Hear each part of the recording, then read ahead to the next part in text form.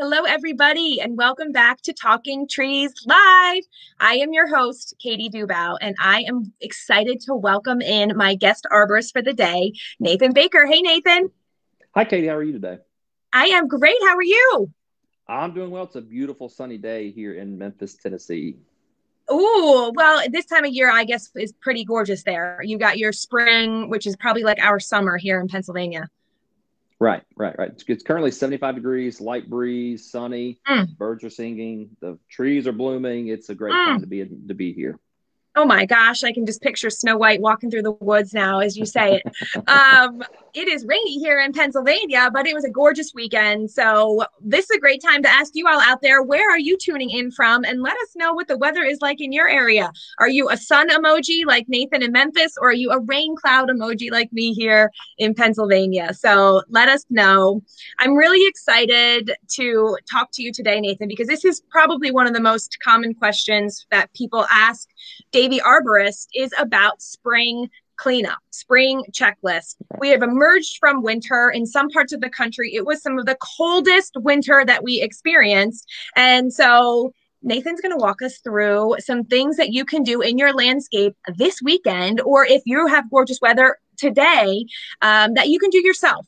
Some tricks and some landscaping tips that you can get out there and do yourself, or conversely, a couple things that you need to call in the pros to do that we suggest that you actually hire in somebody for safety reasons or professional or for your trees. So what are those tips that you can do, and what do you need to call a pro? Stick around and we will get to that. So first, let me talk a little bit about you, Nathan, and your background. You Okay, started as a young sapling, right? I thought that was so cute that I that's right. said that. In 2007 with Davey as an intern. That's right. So I actually did two internships for Davey Tree in the Care of Trees office in Dulles, Virginia, which is Northern Virginia. I loved it so much that when I graduated, I decided that I wanted to make a career of it with Davey. That is so cool. And I know one of the things that I love about this show is that we talk to people about careers in arboriculture. So did you know that you wanted to be an arborist from a young age? So it's kind of always been a family affair with us. So my brother, two of my brothers have worked for Davey. A third one worked for Davey in Memphis with me here. So I would be number four to have worked for Davey. Wow. And then trees have ran in our blood for a very, very long time. I remember my dad actually did logging down in Florida in I think the early 70s. Wow. So we have always been involved with trees, and it really felt like it kind of came naturally to me. And I've always enjoyed being outdoors. I've enjoyed manual labor. And then as I realized this is what I was going to do, I really enjoyed playing with the big equipment. So we're talking, skid steers, loaders, chainsaws. If it's, big and loud, I like it. There's an amusement park near me called Diggerland, and that sounds like something you would have loved as a kid. But that's so fun, and it is a career. It's a great career choice for people out there who've got kids who sound like Nathan, who love big equipment, love to be out in nature. There's all different kinds of things that you could do, whether it be a desk job or be a celebrity here on our Facebook Live series or climb a tree. There's so many different options. That's But right. we've got people checking in from all over. We've got Macedonia, Ohio, cloudy but 70. Nice. Rick is from Forest Ranch, California. The first 70s due mid next week. Very exciting.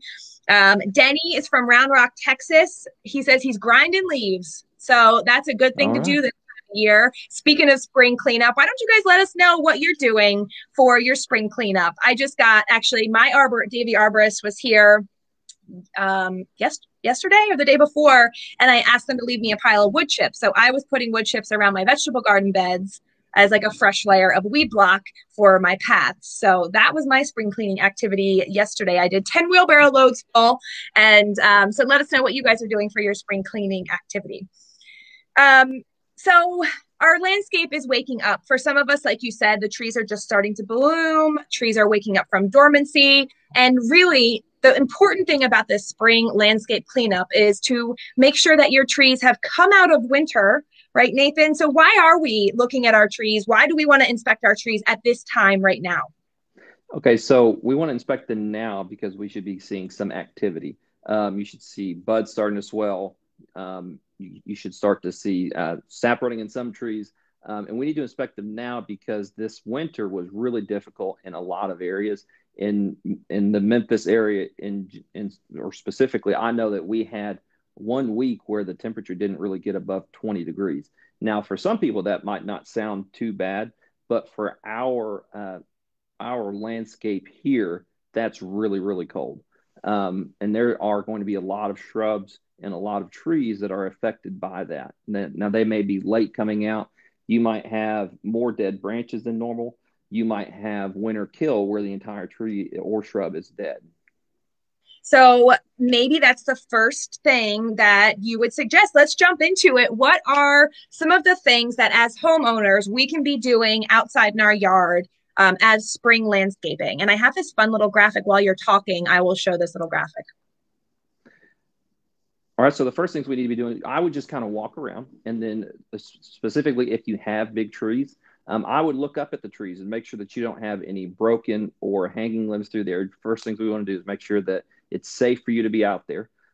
Secondly, I would start to look for large dead limbs on those trees. And then, so as I mentioned earlier, you'll start to see buds swelling on these limbs. If you don't see buds on some of these limbs, that could indicate that the limb is dead. If you don't see bark on some of those limbs, if the bark had fallen off, that would indicate that limb is dead.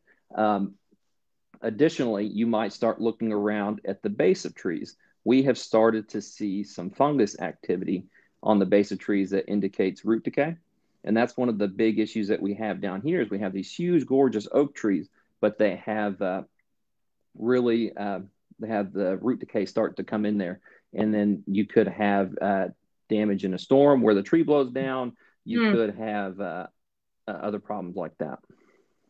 So I know that I have is it a crepe myrtle? But it typically blooms later. I remember the first time I moved into this house, I said to my arborist, Jason, I said, it's July and this tree looks dead. So are some of our trees, so if we have buds, we shouldn't cut the tree down. I mean, if we don't have buds, if you don't see buds on a tree, now or as we move into April, because obviously we're all in different parts of the country. We've got Texans tuning in. We've got Utah. Someone just said they're from Utah. So we're all in different parts of the country. So your trees will bud at a different time.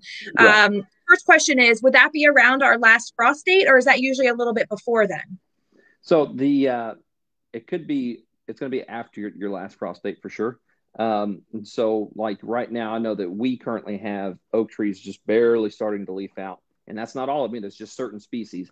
Some of your maple trees are probably starting to leaf out now. And then, the further north that you go, the more delayed that's going to be. So sure. What we're experiencing right now in Tennessee is probably 2 or 3 weeks ahead of what you'd experience in more of the northern United States.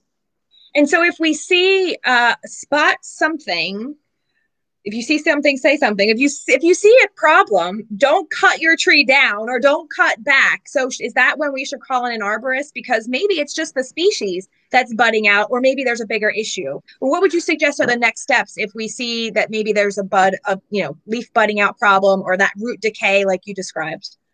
Right. So one of the next step would be is that number one, don't panic. There's a lot of things that can be done to help your trees. You could do it as the homeowner, or you could have a professional do it. That includes some fertilization, pruning small dead limbs out of there. So if we're talking about shrubs, you could actually go through and you can check the stems on those shrubs. I use my fingernail. I use like a key. You just barely scratch the stem of it. And if you see green underneath that bark, that tells you that stem is still live. Nice tip. It will eventually come back. So I have this pruning picture that I grabbed. Would you ever prune a tree right here at that spot? I can't see the picture that you're talking about right now. I'm sorry. It must be because you're on your iPad. So anyway, it is a middle of the branch. So we do, one of the tips that homeowners can do right now is prune small, like you just said, prune small shrubs, prune small branches. We'll get into whether you can prune branches over your head. Tip, you can't. But it's kind of like the branch is long and thin, and then they're cutting it right in the middle. Right. Well, I actually just pulled up the Facebook page, and I can see what you're talking about now.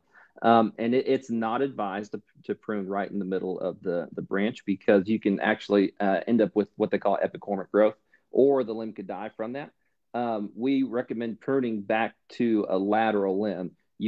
Sometimes it could be called a secondary limb or a different lateral there. So we would definitely prune it back and not cut it off in the middle like that. Yep, good tip. So, but I do think, back to the things that homeowners can do themselves. You can you say that we can do some of our own pruning, right? We can do Yeah, some for of sure. our, tell us about some of the pruning that we should do on some of our smaller shrubs or our trees, like crossing branches, or what are some things we could prune? All right, so just your general structural pruning on your smaller trees can be done. So if it's just 6, 7, 8, 10 feet off the ground, a homeowner can handle a lot of those things on their own. So you want to make sure that the interior of the tree is not too crowded. On younger trees in particular, a lot of times there's a strong central leader, which is what you're looking for in a tree. But you can have a lot of limbs growing off of that middle right there, and they could become really crowded in there. And so we call it conflicting limbs, is whenever there's multiple limbs that are growing into each other and they're actually physically contacting in the middle of the limb. That can be a problem because the limbs will actually rub as the tree grows and as the wind blows.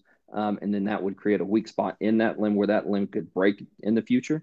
And then anytime you have that kind of rubbing right there, it eliminates one of the first lines of defense of the tree in the bark. So when it rubs, the bark is actually getting rubbed away, and that's where your problems can start. Yes, that is a great tip.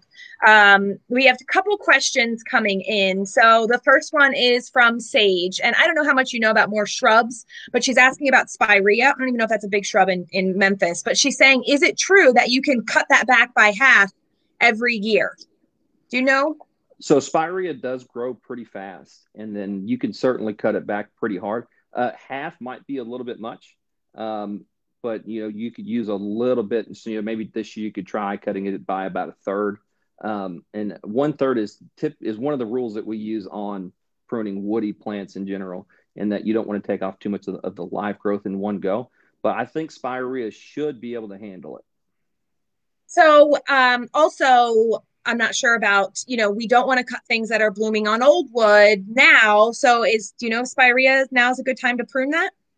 Depends on where you live. Sage, I think she Right. lives in Ohio, but you want it to be more dormant. Like most of like a lot of our plants, maybe our trees too. Dormant pruning is a really good time to cut Right. them. So if it's already leafing out, I would probably be hesitant to do it. I try to handle these things right after the last frost and before things really start to grow and leaf out again.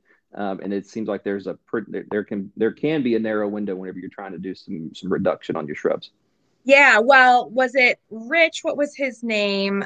Rick was talking about the forsythias are beautiful. And here in Pennsylvania, we have a little saying, when the forsythia bloom, it's time to prune. And so we can go after our roses at that time. But again, that's all for a different parts of the country. So Rick had a question. And Rick, if you're still there, maybe you can expand on this, because I'm not entirely sure what he means. Nathan, maybe you do. How bad is mistletoe on our oaks? So mistletoe can be a real problem. I know whenever I first started working in Memphis 10 years ago, it was a pretty rare sight. And the longer that I've been here, the more that I've noticed it on oak trees. So some of the problems that you can have from that would be that it can actually kind of girdle the stem there, and so mistletoe is a parasitic plant, and it can change the metabolism of that limb. It can kill a limb. Sorry. Like I said, it's not something that we deal with a whole lot. It can kill the tree. Yeah. What does it mean to be a parasitic plant? So it actually grows on the stem of the tree, and it takes nutrients from the tree. So as the tree is moving water up and down, the mistletoe is taking that from the tree. Now, is this different than the mistletoe that we use at Christmas time, or is this the same plant? It's the same mistletoe.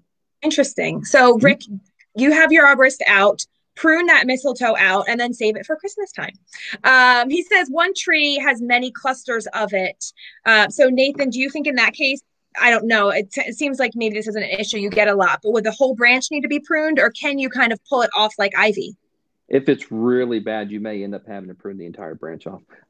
So I would look at it. If it goes all the way around the stem, that's when it can really start to affect the movement of nutrients from the beginning of the limb all the way out to the end where the leaves are. So Mm. you could have some problems with that down there. Thank you. Great question, Rick. Nathan is here live. We are live to answer your questions, so please ask them. All right, let's talk a little bit more about what we can do in our own backyard. We talked about some pruning. We talked about just first of all, getting around and looking up, checking out what is going on in our backyards. What if we have spring is a really rainy time for lots of parts of the country? What if we see some standing water in our backyard? Well, that could indicate a drainage issue that you've got. Also, if you have an irrigation system, you might have some problems there. During the course of the winter, if you didn't winterize, you could have busted irrigation pipes in there. But it could also mean that you have a drainage issue, and drainage issues can mean a couple different things. Could be a problem for your turf grass. So I know we have a lot of Bermuda and zoysia grass here, and fungus is a really bad problem on there. So we get brown patch, we get dollar spot, we get fairy ring, things like that, and that could really discolor your yard. Now, as far as trees, standing water is not a good thing because there's kind of an ideal soil structure that we're looking for that has air in it, has some moisture in it, and it has the actual aggregate of the soil itself. And you need all three of those components in there. You don't need to upset the balance with too much water in there or not enough water. So if you have standing water, the chances are it's upsetting that balance. The thing that I found so interesting about that standing water concept is that tree roots are just like us, like people. We cannot breathe underwater, neither can our trees' roots. So if you do have standing water, Nathan's saying not only is it going to be bad for your lawn, for your grass, create mold and fungus, it's not fun to walk on, muddy paws with dogs, but it can Right. also, over the long term, kill your trees, suffocate your trees. So that should be an issue that you should either deal with regrading or plant more trees because they'll suck up the water. All right, so mulching. That's something that I spent the weekend or I spent yesterday doing a couple wheelbarrows full. A little bit of a different mulch. I was using wood chip mulch, but that's something that we should be applying now. Yes, it is, definitely. So one of the big things to keep in mind when you're mulching your trees is that year after year, if we keep putting mulch down and if we don't take any of it away, we might end up with a really thick layer of mulch. So the ideal thickness of your mulch should be around 3 to 4 inches at the most. Okay. If you're getting to where you have 5 or 6 inches of mulch on there, you could run into some more issues to where the soil won't have that right mixture in there, and then the roots won't be able to pick up the water like they need to. Mulch is awesome. Mm-hmm. If you have tuned in to this Facebook Live ever, I'm a huge fan of mulch. I am also anti-volcano mulching. So can you help people understand what volcano mulching is? All right. So if you think about a volcano, right? It's a peak. It's volcano mulching is whenever the mulch piles up against the trunk, the main trunk of the could be a shrub, it could be a tree. And now that's a problem because the trunks are not adapted to being in the wet conditions like your roots are. So roots are formed a little bit differently to where when they're in the soil and there's moisture in there, they don't rot or decay because of that. Now the trunks of a tree, they can start to decay if there's excess moisture from the volcano mulching. Volcano mulching can also increase the likelihood of insect activity right there, which could basically cut off the flow of nutrients to the top of the tree right at the base. And then if you have that, then you could see decline in the entire tree, or you could see the whole tree die.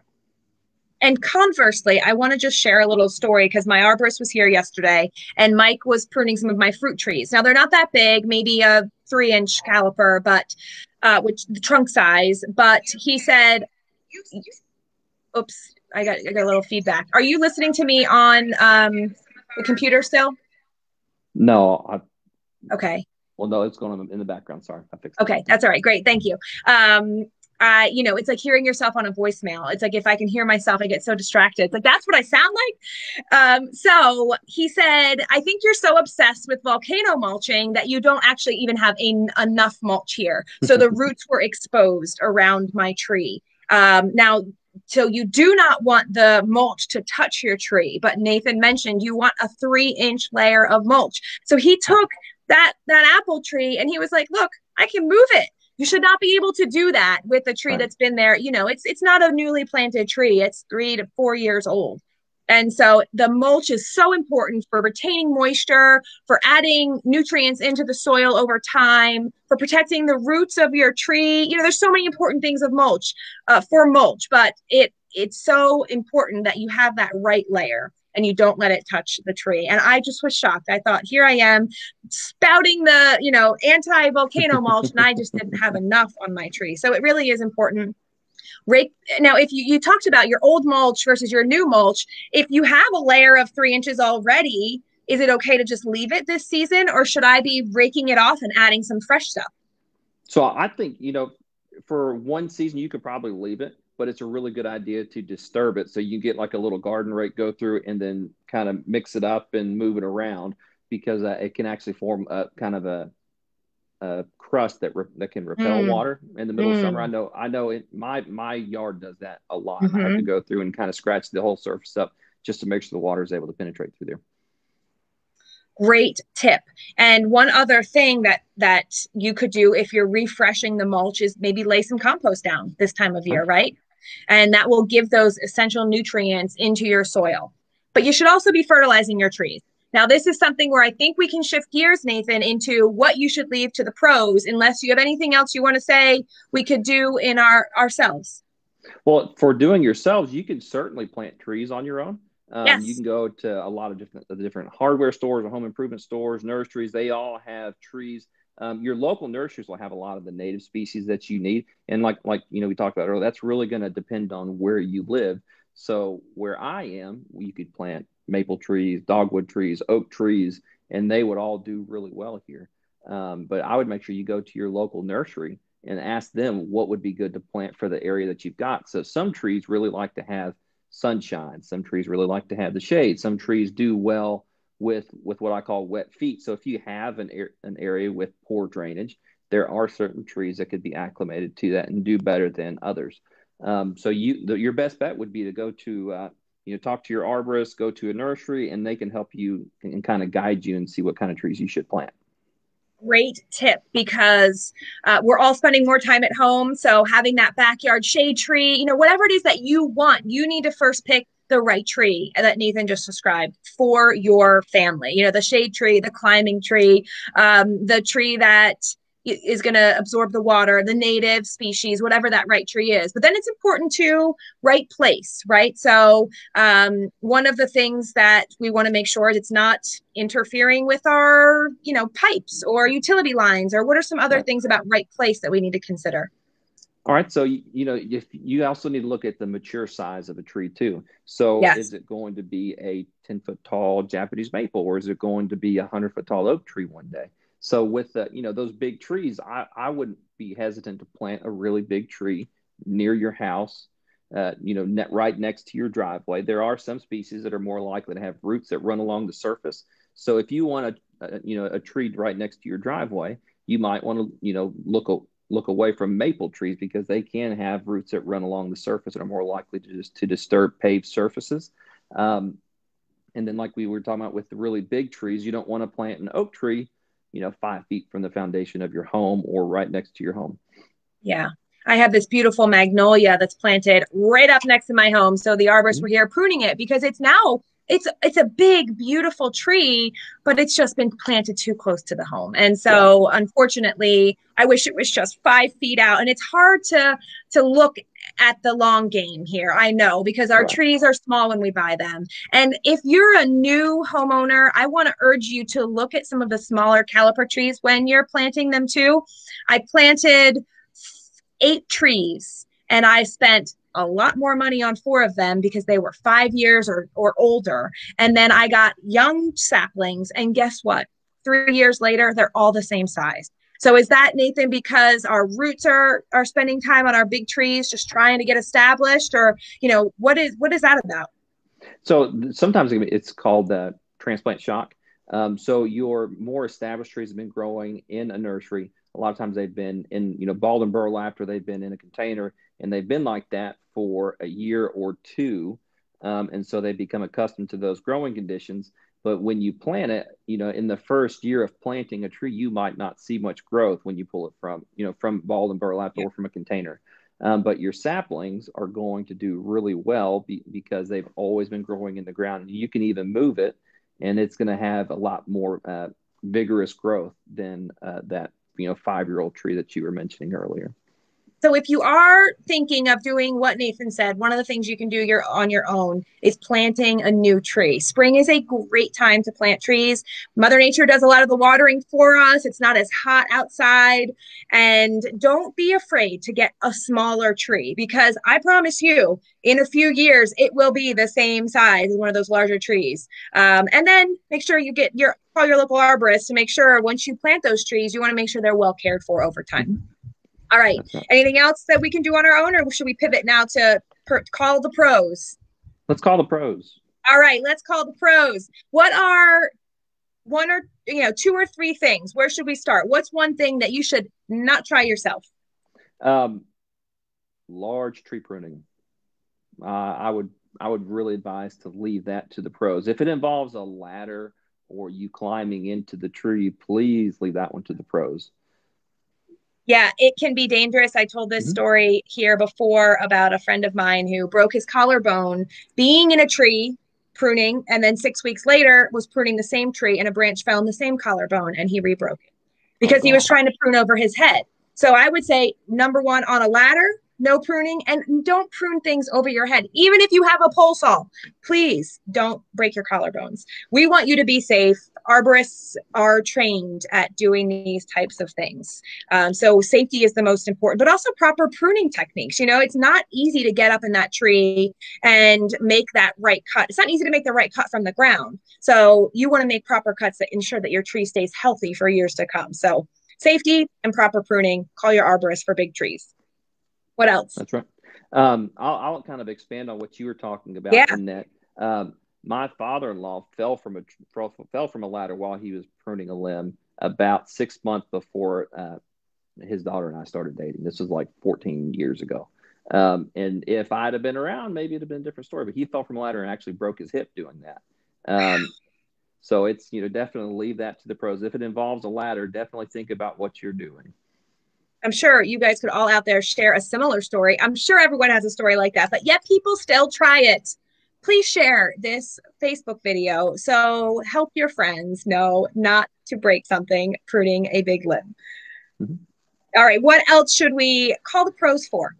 All right, so, some of your fertilization you can do on your own. So like your shrubs, you could spread a granular fertilizer, but some of your trees need that fertilizer to get directly to the tree roots. And tree roots aren't necessarily right there on the surface.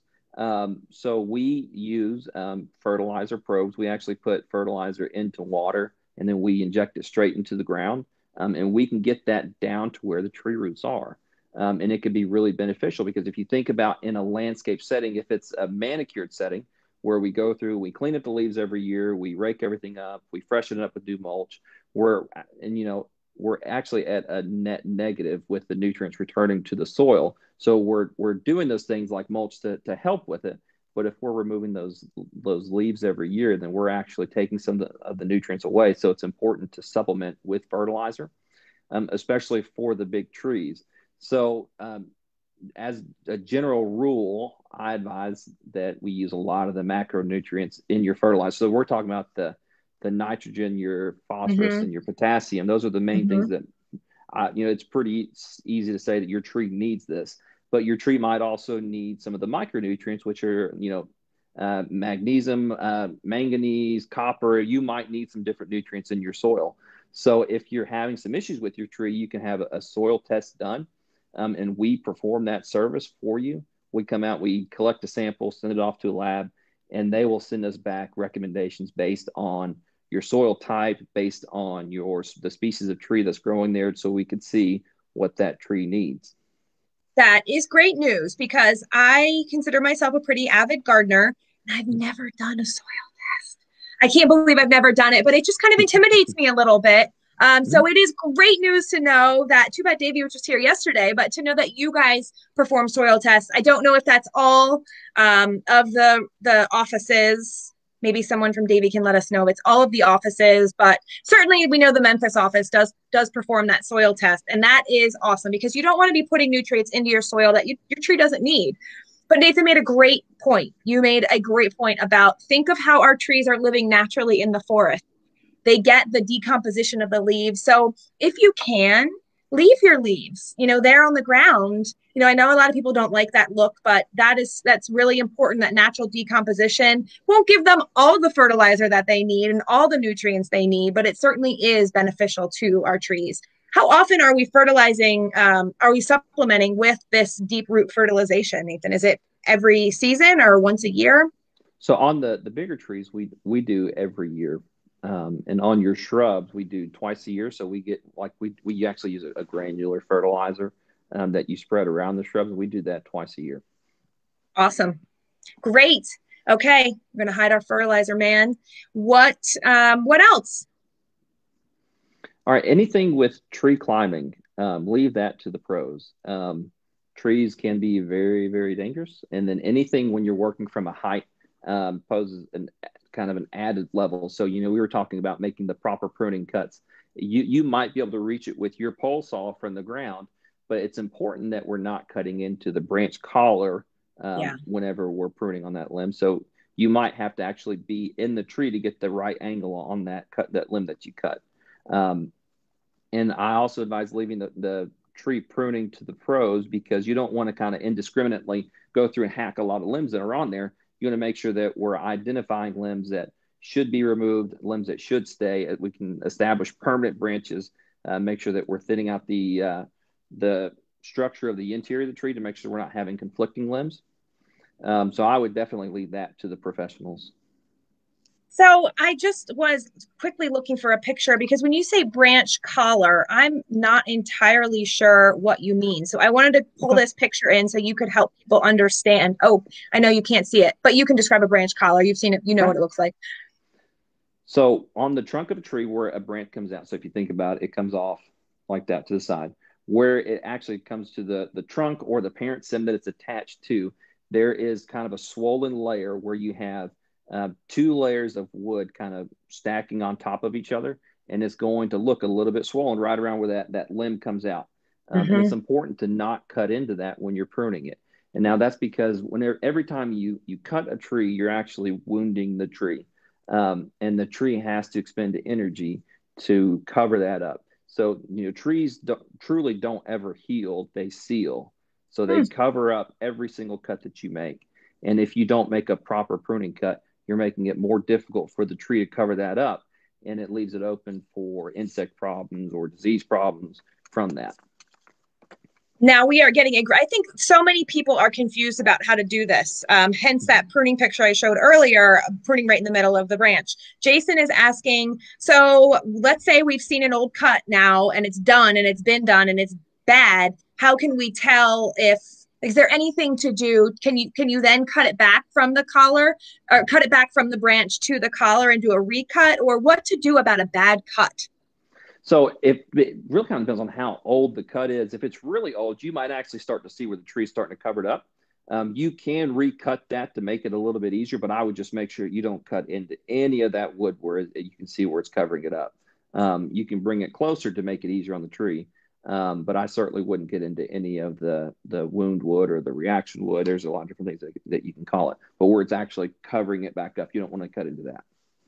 So, Jason, I don't know how you could tell if it's a bad cut, but if you can look at this image, you can see where that last red line closest to the tree, they're not cutting the collar. So if your tree has been cut all the way up to, right, so Nathan, if the collar's been cut off, that's probably a bad cut because Jason's asking, how can you tell? That's a bad cut. You want to leave a little of the collar on. Conversely, if there's some, part of the branch sticking out where somebody knocked their head into it, that's also a bad cut. He said, does it look like a toilet bowl? I mean, depends on your imagination. It could. You don't want it to be, you sort of don't want it to be flush on there. And, generally you're going to come out a little bit and then it is going to stick out a little bit. Um, but you certainly don't want it to be flush against the tree, and you don't want it to stick out, several inches. It should feel like whenever the tree's coming down, you have like where the limb came out. You want it to kind of follow that line where the limb came out, and I don't want to say form a 90-degree angle, but there needs to be some sort of angle there that the tree can cover up pretty easily. Maybe they're referring to, because I'm trying to picture toilet seat. He just corrected himself, but as the tree grows in on itself. So as it heals itself, right? It's growing, Right. maybe He forms sounds like. like he's talking about the wound wood or the reaction wood that's actually covering that up. That's what it sounds like. So is that healthy to see that, like donut? Let's Yes. use Mm-hmm. Denny's language here. It's healthy. It's good to see that. Okay, good. Right, and that's exactly what you want to see. You just want to make sure you don't cut into any of that if you have to recut anything. Okay, great. Thank you for those questions about pruning. Any more questions, let us know. I had another question. Oh, I mean, certainly, I don't know if you'd be able to tell this, but an indicator of a bad cut is it invites in pests and diseases, right? So that's Right. why you don't want to do that. Rick is asking, and I've seen this done, like a painted color over the wound where you've cut. I've seen people seal that with something. Is that something you guys recommend? So I'm going to say it depends. I think there's some trees that maybe I'm not going to go too far into it because I can't say Sure. definitively, but I think there's some trees you have to do that. Generally speaking, and that's going to be, most of the time, there's nothing to put on there. Your home improvement stores will sell pruning sealer and things like that, but nature does it better than we ever could. And we advise you to not apply anything onto a fresh cut. Yeah, I agree. Obviously, you are more the expert, but I appreciate you saying, we got to be general. It might depend on which kind of tree species you're talking about, but let nature do her job. Great tip. Denny's saying oaks in Texas with oak wilt. That's So what I was thinking was oak wilt, but we don't have any oak wilt in Tennessee. So I didn't want to open my mouth and put my foot in it. yeah, it's a pretty, that's a nasty disease, and there's so many beautiful oaks. So Denny, call your local arborist. Um, So are there any other things that you wanted to say that, to wrap us up about things that we should call in the pros? I mean, we've covered so many great landscaping steps that you need to do. I think we've covered all of our cleaning up, preparing, planting, and then inspecting, which is that looking up. We covered so much more than this little graphic has to say. So, Nathan, any final thoughts for people on their spring cleaning tasks? All right. So trees can be some of the most valuable assets in your landscape. If you think about all the money that you spend between mulching and planting trees and maintaining, by the time you get a mature tree, it's really quite an investment. So I really advise you to have the pros look at it. That you might need, depending on where it is, if it's a really nice tree in a good spot, you want to keep it. It may need a little bit of cabling or bracing. We install lightning protection systems in trees all the time. And basically what that is it's a copper wire that we run to a ground rod, and we run that wire up the tree, and it can help with lightning strikes there. So if you have some really nice trees, there's extra levels of care that you can give those trees. Absolutely. There is nothing. I live here in southeastern Pennsylvania. I have an 1896 home, and we have some trees that probably are that age. They're huge, big, Right. beautiful trees, and they really make our landscape. So I don't want to lose them. I want to take care of them. In fact, we have one of the oldest ashes that my arborist here in the Pennsylvania area said he's ever seen. So, or the Right. biggest ashes. So, of course, we want to treat that for emerald ash borer and make sure we take care of it because it is so incredibly valuable to my Right. landscape. So, I'm so glad that you mentioned that and you ended on that, because as we're looking up, you want to appreciate your trees a little bit too. That's right. Well, thank you so much, Nathan. We went a little over time that we planned, but thank you to all of you out there for your wonderful questions. And thank you, Nathan. We really appreciated your time. Oh, thank you so much for having me. And we'll be back April 7th. We'll be talking about what I didn't even write what we're talking about. I think we're talking, I try to focus on one talk at a time, but I'm pretty sure we're talking about when will our trees get leaves again, a topic that we touched on here a little bit, but come back on April 7th and we'll dive deeper into, specific species, when will they get leaves, and specifically what to do if your trees don't leaf out by April 7th. So join us on April 7th, 3 p.m. Eastern. And, Davey has some really fun things going on. They have a podcast, Nathan? No, I didn't know. Yes, Davey has a All right. podcast. And of course, you can find them on social media and you can visit the website, davey.com. So there's so many fun things to do between now and April 7th. But for now, we'll say goodbye. All right. See Goodbye, ya. Katie. Thank you.